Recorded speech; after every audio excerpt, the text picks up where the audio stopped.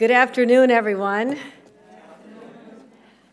I just had an extraordinary privilege to be hugged by a room full of 4-year-olds.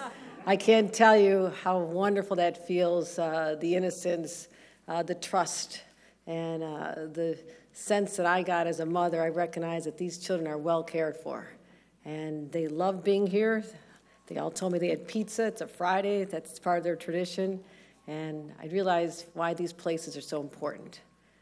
Just to give these children that socialization, which is so important, especially after 2 years of isolation. Some of them would have been 2 years old when that started. And so it's really good to be here. And I want to thank the Hebrew Educational Society, HES, for the incredible work you do here, and Moshe Rivkin. I want to thank the executive director for all the great work you do every single day. I'm joined by our commissioner, Sheila Poole, an extraordinary individual who's so passionate. We have traveled the state together long before I became governor, focusing on the needs of our families and children. So let's give Sheila Poole, our commissioner, Office of Child and Family Services, a round of applause. And things get done in Albany when you have great partners. And you are so fortunate to have the elected officials here on the stage representing you. And let me start with Senator Roxanne Prasad, who I've known for many years. She and I have done a lot of child care events, focusing on the needs of the working families and the children, particularly those from underserved communities. And so I want to thank her for her leadership in Albany, as well as our partner in the Assembly, Jamie Williams, again, another true leader. So I just want to welcome them here today. But we're here today to talk about how we in government are giving working parents and families, particularly moms, the support they need. And we saw for far too long that we've had a child care crisis in this country. To all the providers in this room, I thank you, but I'm not telling you something you don't already know. This is not a pandemic occurrence or an outgrowth of the pandemic. It predated the pandemic. We know this, that for too long there's been child care deserts. There have been barriers because of lack of affordability or access. And we knew that this was finally a time who's come to really drill down and address these needs.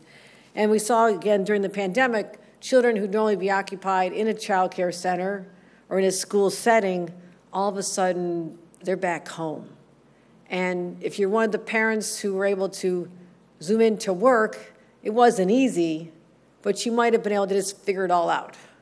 But those parents, particularly those from Black and brown communities who were the essential frontline workers, who could not Zoom into their jobs, who showed up still serving people in hospitals, caring for them, running our transit, our bus drivers. People worked in the restaurants that fed us food, even if we picked it up on the curb. They didn't have an option. And I remember asking the question early in the pandemic. In fact, I wrote about it in March of 2020, just a few weeks after the pandemic started. I said, who's watching the children? These are working parents. Who's watching their kids?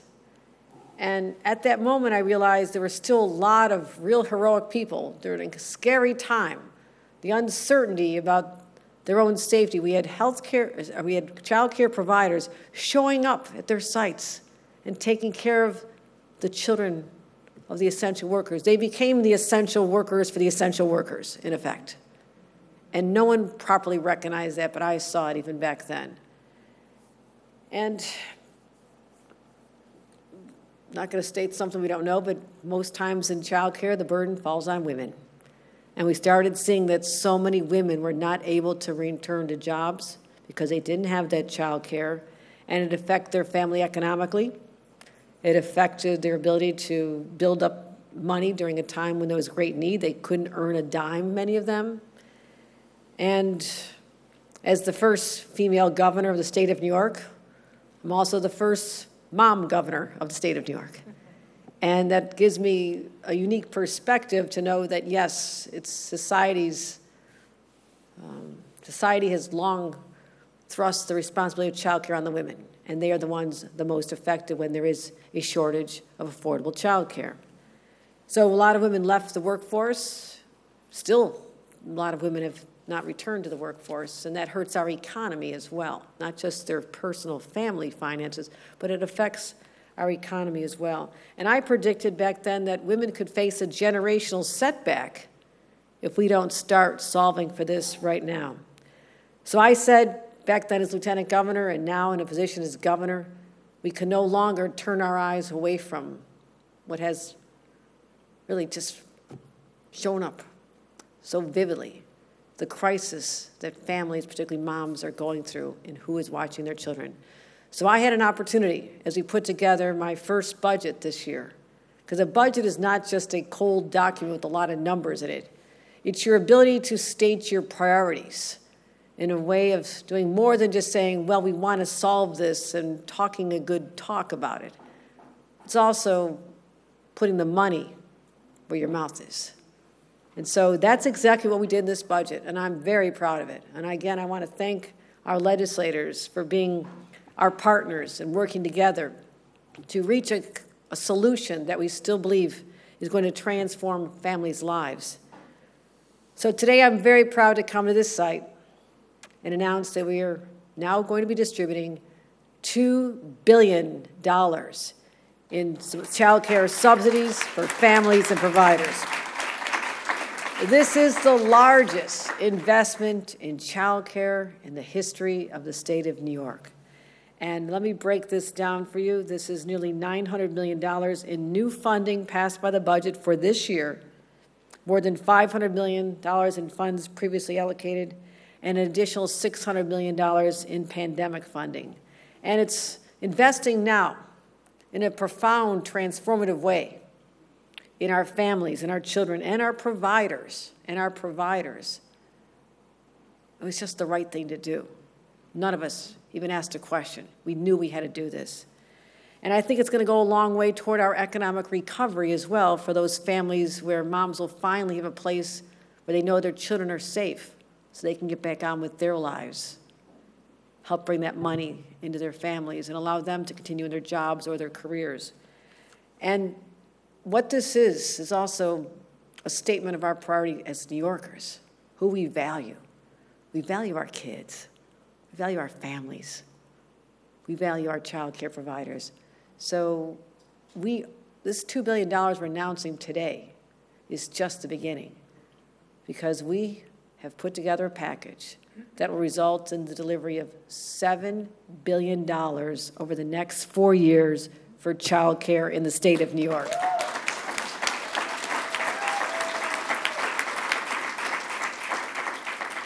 We're also increasing the eligibility thresholds for child care subsidies, going from 200% to the poverty line. And there was talk around the team about, why don't we increase it to 250% of the poverty line, lift people up a little bit more?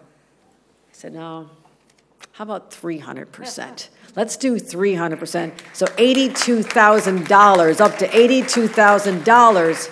Families can get help, helping our middle-class families for a family of four. That'll open the door to literally hundreds of thousands, about 400,000 more children will be eligible for child care subsidies. That's extraordinary. That is extraordinary. That changes lives.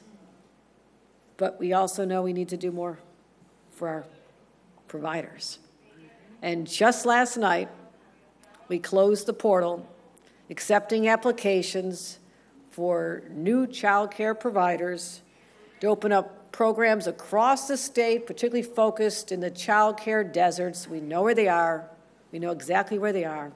And I am delighted at the resounding response we had to this solicitation for applications. We had 1,700 applicants last night at the close of midnight, and we are going to be reviewing them and over a short time announcing who those providers are. So we also want to make sure that we have stabilization grants. We're announcing our second round for $343 million of stabilization grants, and that goes right to the providers, the ones that were hardest hit. It's for them and for their employees. And I have met many of the employees of our child care providers, and they are doing God's work. They become the moms and the teachers and the social workers and the mental health experts. They take care of all their problems, even though they're young, but especially after this pandemic.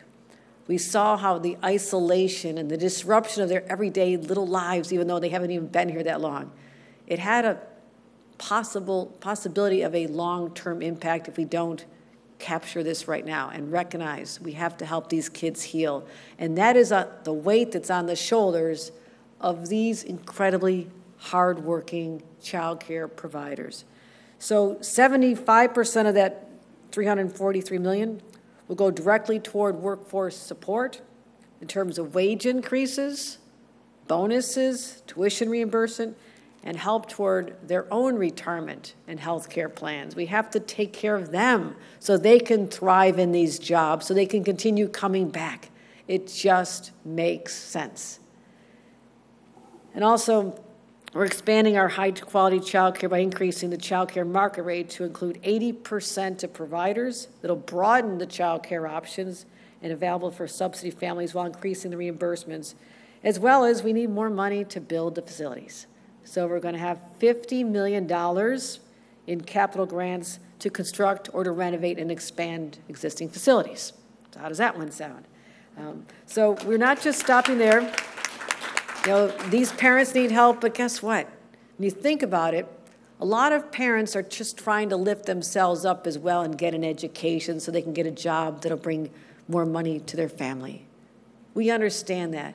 But how does a working parent further their education when there's no one to watch their kids? The cost of having the kids plus the tuition, it doesn't add up to help cover the cost of what they hope to earn. So you just do the math real quick there. It doesn't work for them.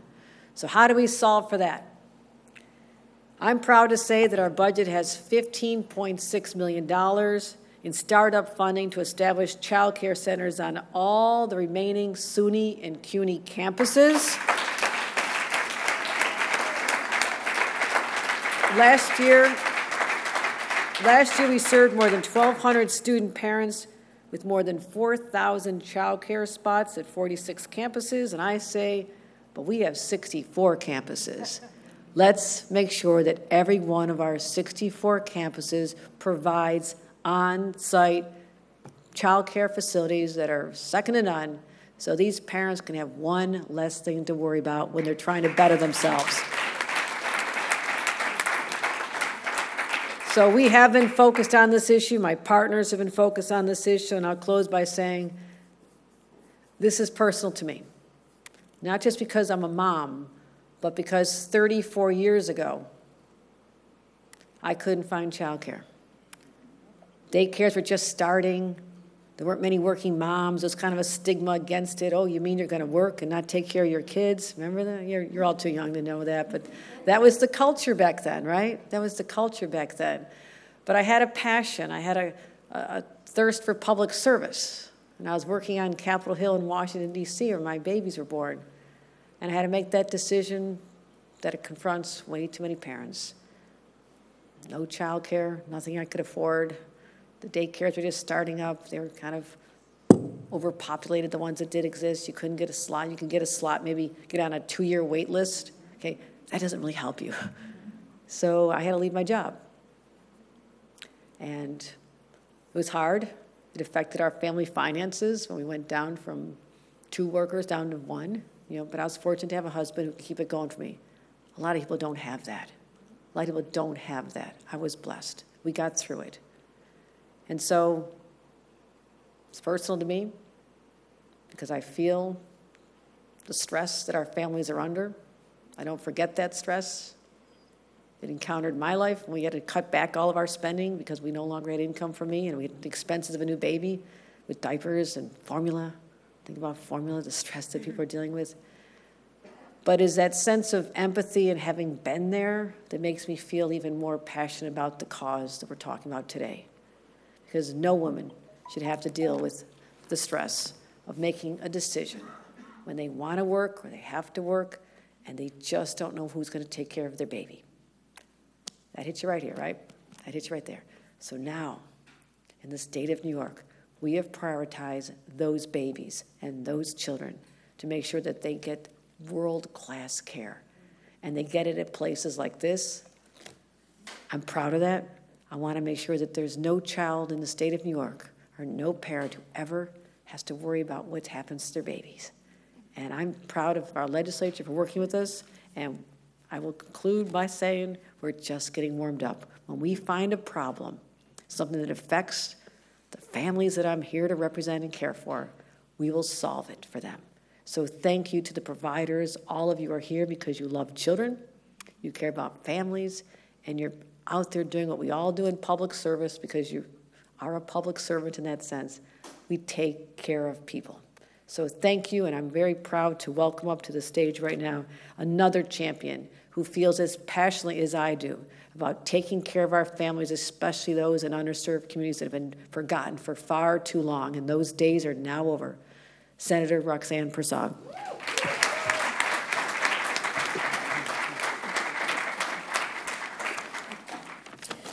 Good afternoon and welcome to Senate District 19. Doesn't it feel good to be outside and, we're all can be in the same space and have fun and listen to some good news? So as the chair of the Social Services Committee in the Senate, I'm honored this afternoon to be here at HES. HES, for many of us, is a place that we've been coming for many, many years, and HES is important to our community. So Governor Cuomo, thank you for...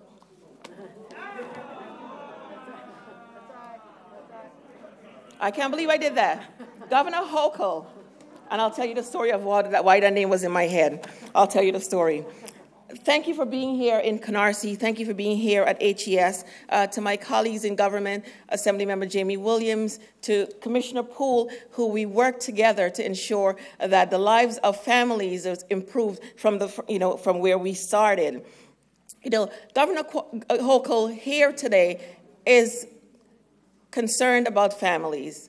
And why is she concerned about families? First, she's a woman who understands the issues of families. And by the way, everyone, she's a mom and she's a new grandmother. So can you give her a round of applause for being a new grandmother?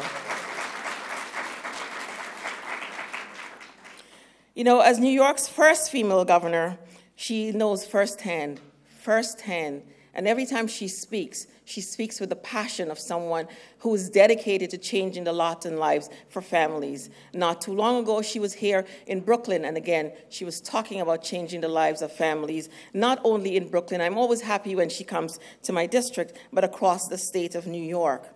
Governor Cuomo, I'm going to say Governor Cuomo was not interested in this. And that's why that name was in my head. Governor Cuomo, we had asked for that. We had asked for the investment in families, and we had never gotten it. We had pleaded for the investment in families.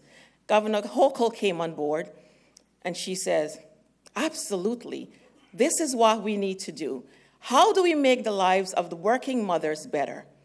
We have to make it better, and that's what she's dedicated to doing. She's also said, working moms, they're going there. Some of them, they're struggling. They go to work and they're concerned, who's going to take care of my child? And they have to leave work early. The employer is upset that they're leaving work early, right? And sometimes, for example, last night, someone came up to me and said, I am so happy with the things you guys are doing in the child care space. He says, my sister, her and her husband, they are struggling right now. And they are living in a part of New York that has a child care desert, that's considered child care desert, upstate New York. He said, she called me and says, I need help. I need help. She drives 45 minutes to her mom's house to leave a newborn baby before she drives to work. And then she leaves work in the afternoon, drives 45 minutes to get her baby and go home. So she's traveling in excess of 3 hours just to get child care because there's no child care in the area where she's living. Governor Hochul has decided we must change that narrative. No one in the state of New York should say there is no child care. And then we hear people say, well, there may be childcare, but it's not quality childcare. But that's why this investment, $7 billion across 4 years, is going to change that narrative. No one will ever be able to say, I don't have childcare, or there's not quality childcare. That will never happen in the state of New York. As the chair of social services, I am extremely proud of what Governor Hochul has done in the child care space. It's about making families whole. That's all it is. And when you understand what families have gone through, and the pandemic has shown us more than ever the things that we were lacking, the things that were not our priority, we have now made it our priority. We have a commissioner who is dedicated to that also. And you have to make sure the people you're working with, that they buy into your mission and your vision. And all of us on this stage are working together to ensure that New York families are made whole. So I appreciate all of the child care providers who are here today. Across Senate District 19, we have compiled a list, and we try to send as much information to keep them up to date as possible. That list comprises of over 150 child care providers. Many of them are covered by the Department of Education. But we are ensuring, and even with that number, there are still child care deserts within this district. Today, we are changing that. So to all of the child care providers, to Governor Hochul, to Commissioner Poole, to my colleague Assembly Member Williams, thank you for everything that you are doing, because today changes the lives of families across New York State. Thank you for being here, everyone. Please welcome to the podium, Assembly Member Jamie Williams.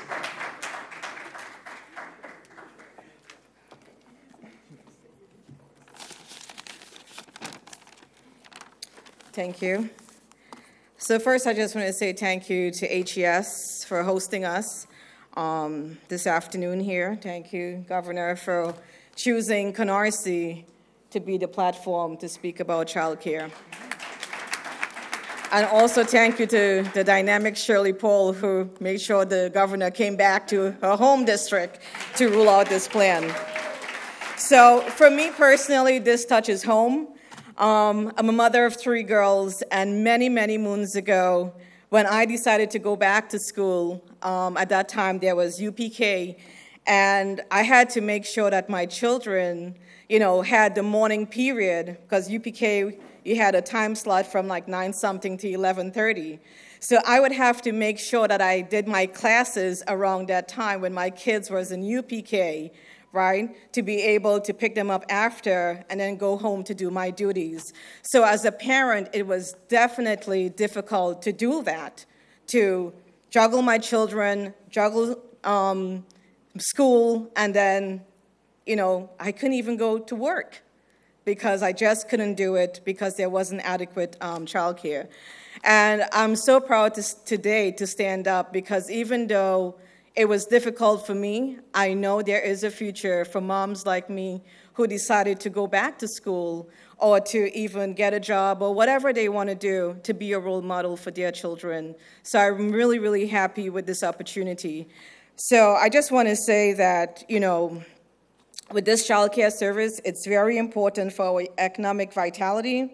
It landmarks so many changes, and I hope as well we can also invest even more for parents with children with special needs, right? So that's a step that we have to take in the future, but we are in the right direction for assisting mothers who are willing to go back to work and to do something with their lives.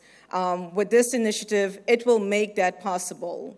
It will, right? For me, it was difficult, but I know, rest assured, with this new funding, it will change the lives of so many. So I just want to say thank you, Governor, and to Senator Prasad for doing all of this, and to our Commissioner, thank you for advocating for our children and for our great state. So thank you so very much.